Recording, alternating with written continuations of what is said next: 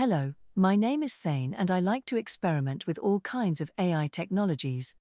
And this time, I actually wanted to stray away from Midjourney for a bit and make a series where I explore other AI tools that I have been experimenting with. I wanted to start off with Kaiber. It is one of the tools that I mainly use when I want to make my images move. Of course, it's not the only one out there, but it is one I have been using for some time already.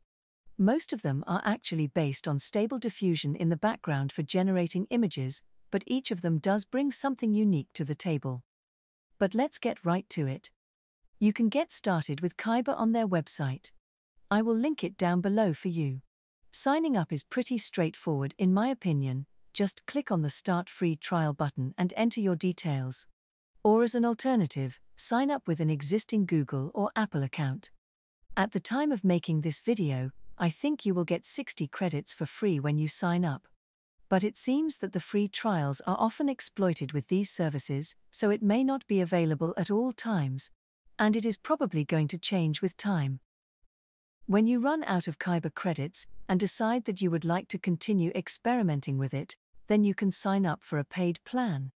There are 3 different plans at the moment, and you can sign up for a monthly plan or an annual plan. The cheapest plan is currently $5 per month and available only as a monthly plan. It's always good to compare the plans to see what you get. But the main differences seem to be the amount of credits you get each month. The Pro plan has everything that the previous plan has, and as an extra bonus, it allows you to generate longer videos and upscale them. And Artist plan seems to only have the beta access, as an added bonus on top what the Pro plan offers. The menu of the website doesn't have very many things there, so it is not overly complicated in my opinion. The gallery is the place where you can see some of the things other people have made. I think this is curated as you are not currently able to go and like the videos other people have made.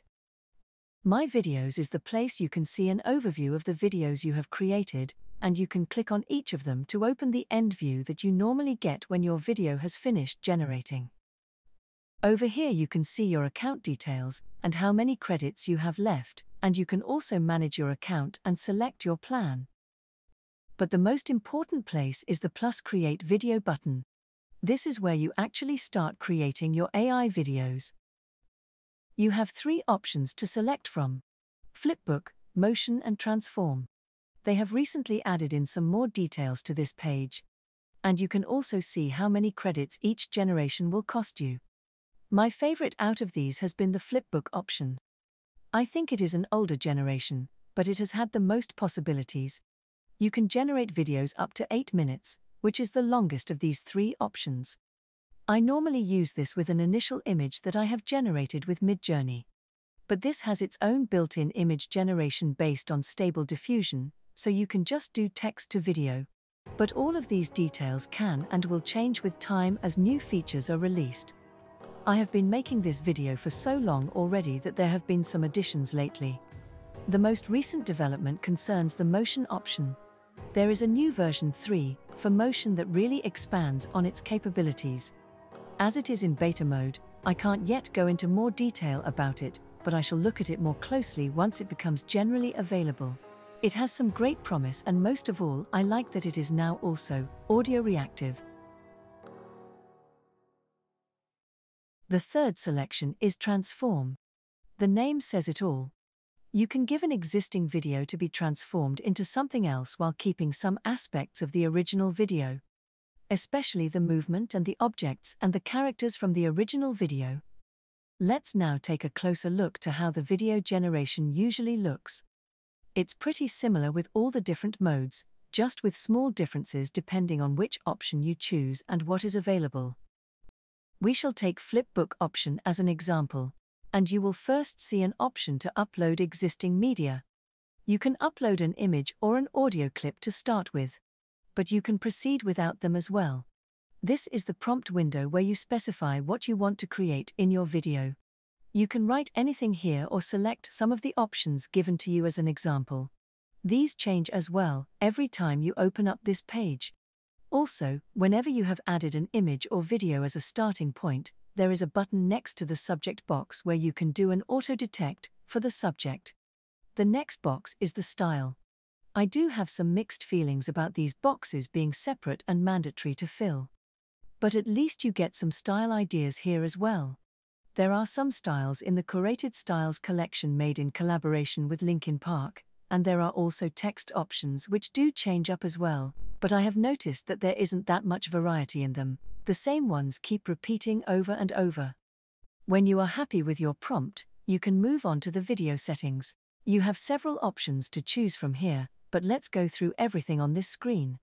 Keep in mind that these options may not be visible in every scenario. Anytime you upload source media, some of the options will be automatically decided based on your source media. For example, the video duration and aspect ratio may not always be changeable. So the video duration is literally the length of your video. The maximum depends on the feature that you use, and even your plan.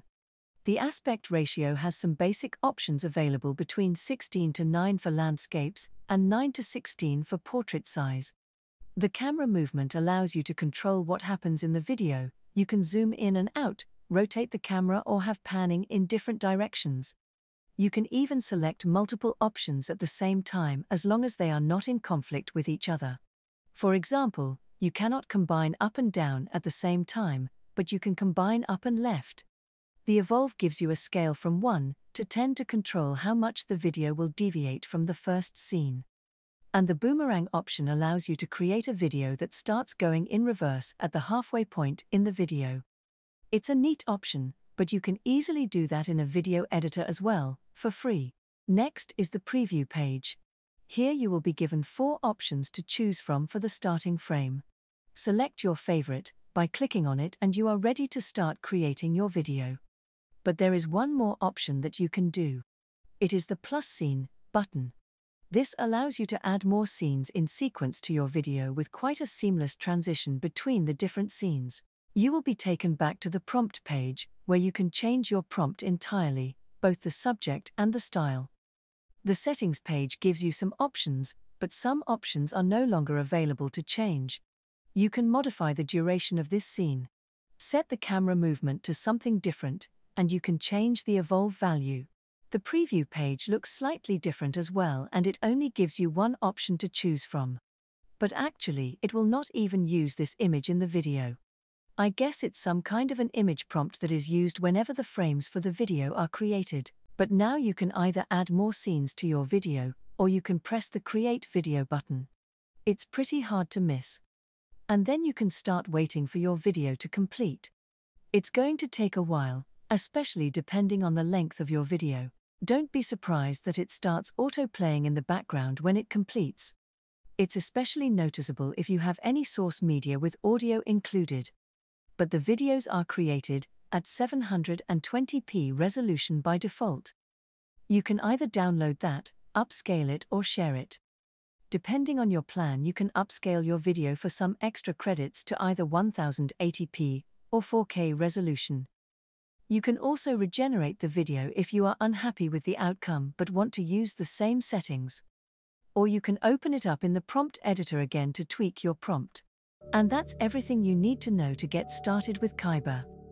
As I mentioned earlier, I normally use this in combination with images generated with Midjourney. And often I use music generated with Mubert as source audio to get those videos that pulse on beat with music. So if you have been wondering how I have done some of beginning and ending parts in my videos, this is one of the AI tools I have used for those. Let me know in the comments below if you have used Kaiber before or if you have never even heard of it before.